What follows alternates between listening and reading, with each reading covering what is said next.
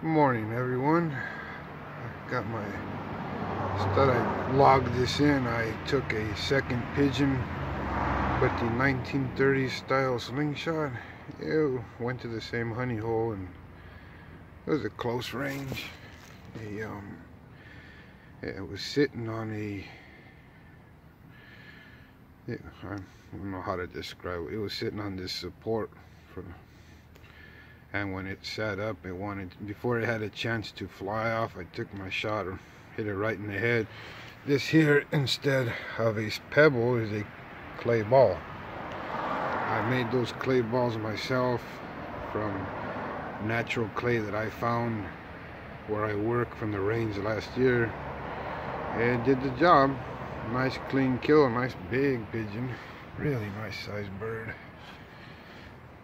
Headshot, clean kill, more meat for the pot.